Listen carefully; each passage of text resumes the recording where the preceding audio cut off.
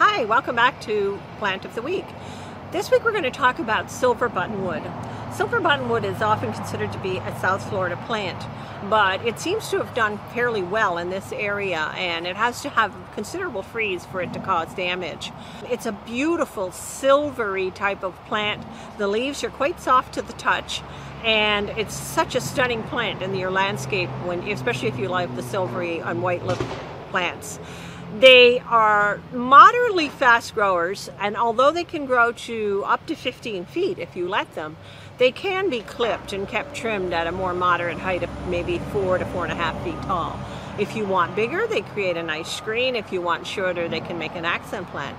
If you want even bigger, you can let them grow into a moderate-sized tree, which would be roughly about 15 feet tall, kind of a vase-shaped, umbrella-shaped canopy. And again, you can just trim up the foliage at the bottom to create more trunk showing, and it makes a stunning small tree in your landscape. They are extremely salt tolerant, so if you want a real pretty plant and you're in a very high salt zone, it is an excellent choice because it tolerates full sun, sandy soils, salty conditions, and salt sea spray. They are, as I mentioned, a southern Florida plant, so unless we get a really hard freeze, you should be fine, but my advice would be not to plant them on the coldest side of your house, like the north or northeast side.